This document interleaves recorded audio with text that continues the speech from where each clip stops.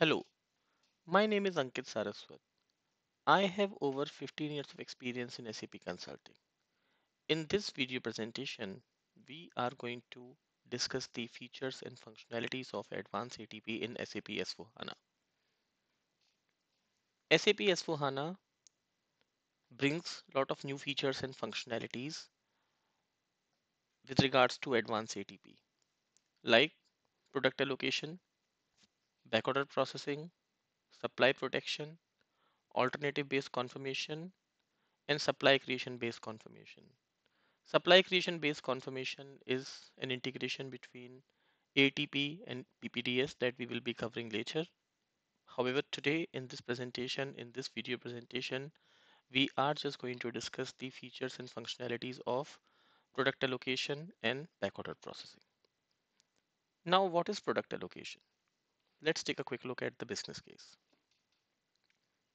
Most of the times, it happens that multiple sales organizations or multiple teams uses the common warehouse for the order fulfillment. When these teams use a common warehouse for the order fulfillment, there is a specific or there is a limited quantity available in the warehouse. However, the sales organizations or the customer teams can create the order and consume all the quantities in one order or in multiple orders that belong to one sales organization. This can create a lot of confusion amongst the different teams in the organization or the sales organization within the organization, and it also leads to customer dissatisfaction. To control this, SAP has come up with the new feature called product allocation in advanced ATP in S/4HANA. Advanced ATP's product allocation can be used to plan and allocate the stock based on certain criteria like plant, sales organization, customer group, etc. so that one sales organization can only book the allocated stock and the remaining stock remains free for the other sales organization. Or one team can only use the allocated stock to cater to its own customer and the remaining stock is still available for the other teams so that they can also cater to their customers. So this is like a quota assignment. So out of whatever remaining stock we have, we can define the quota for each and every team or the sales organization based on multiple criteria so that one team can only use the quota. Let's say the total quantity available quantity is 100 and the quota assigned to sales organization 1 or allocation to sales organization 1 is, let's say, 40. So in a given month or in a given time period, this sales organization can only create total order for that particular material within the given parameter up to this quantity. So that we're gonna see in the Fury apps. So let's go to SAP and see how it is done. For the product allocation, SAP has given these intuitive Fury apps: configure product allocation, manage product allocation sequence, manage product allocation planning data, assign product to product allocation overview, and manage characteristic catalog. So please use these Fury apps. If you do not have these Fury apps in your screen, you can check the application ID in the Fury reference library and can get them at it. You can also take help of the basis team of your respective organizations. Now let's see how we configure the product allocation. So here I need to create one product allocation object. I can give the name, any name to this object, description, the quantity unit, and the period. So this period can be month, year, quarter, day, or week. So this can be anything. So I have chosen month here. Then the time, that what is the period time zone, and the purpose. So I am going to use this product allocation for the sales document. I can also use it for the stock transport. And then how system will consider the date, how system is going to calculate the date, whether based on the requested delivery time or based on the good issue date or based on the material availability date. So I have chosen the requested delivery date here. Now on what basis I want to do this quota assignment, whether it is on the basis of the sales organization, or on the basis of customer group, or on the basis of distribution channel. So we have uh, a few characteristics available that is given by SAP. So we can use any of such characteristics. So in this demo, I have used the customer group as the characteristic. So on the basis of customer group, I am going to define the quota. So once the allocation object is created, then I come here, manage product allocation sequence. And here I need to assign my product allocation object with the product allocation sequence. Important thing here is backward consumption and the forward consumption. So this is the period. So up to how many months system can go backward and check the available quantity and add the quantity in the current month quota.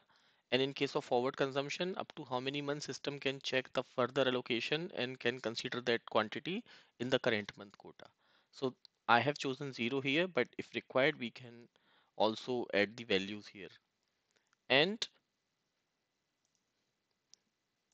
the third step here is I need to assign my product to the product allocation.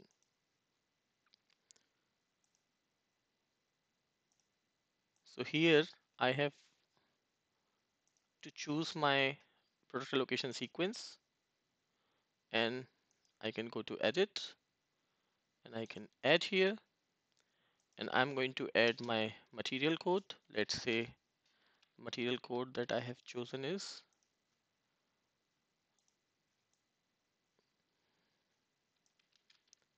this, and plant is 1010. So this is an important activity. Just a second. 1010. Yes, 1010. And maybe, sorry, it was this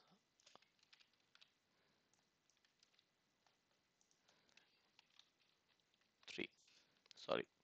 So now I have done this assignment. So material plant assignment is important assignment here.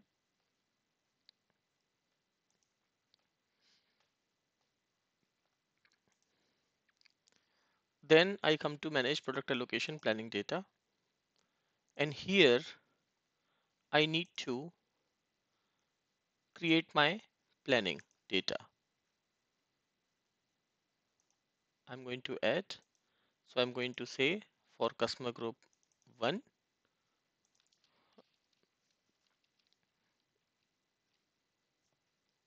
my monthly allocation is, let's say, 10 quantity. For customer group 2, my monthly allocation is, let's say, 20 quantity. And I will save.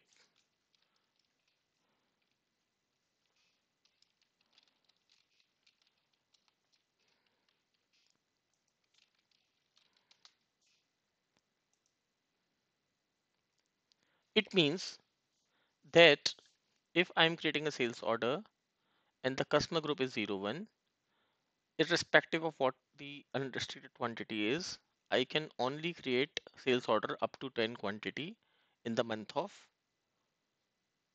May. One correction. It is not that I can create orders. I can create any orders, but system is going to confirm the quantity in the schedule line only up to this quantity which I have assigned here, no matter what the unrestricted quantity is. So let's keep it open and go to our SAP screen to check the sales order.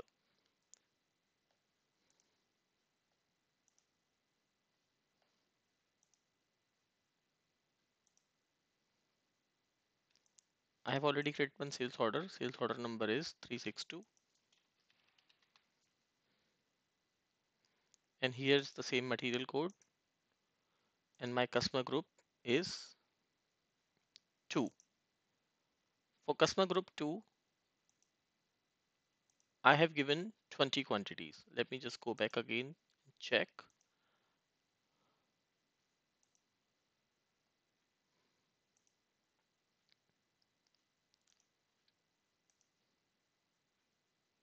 So So for customer group 2, I have 20 quantities. For customer group 1, I have 10 quantity.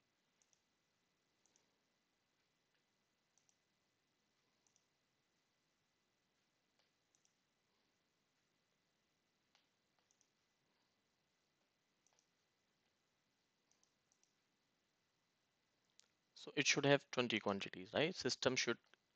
So let's say I create an order for 100 quantity.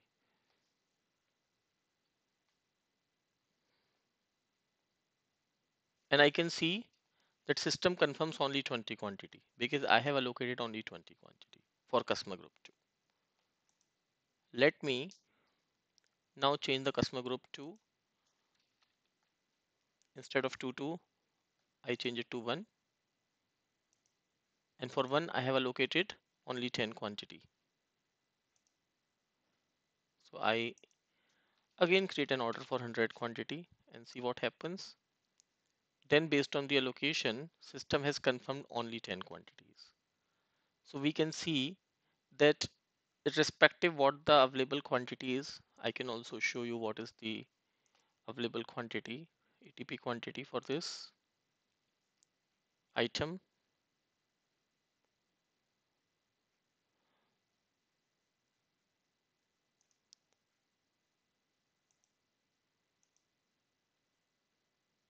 So we have total 25 quantities available, and I wanted to create the stock, the order for 100 quantity, but system has only confirmed the 10 quantity because we have defined in the location that for the customer group 2, system can only confirm, or we can only confirm the 10 quantity out of whatever is available. And for customer group 2, it can be 20. So this way we can control and we can assign the limited quantities out of the available quantity based on multiple factors.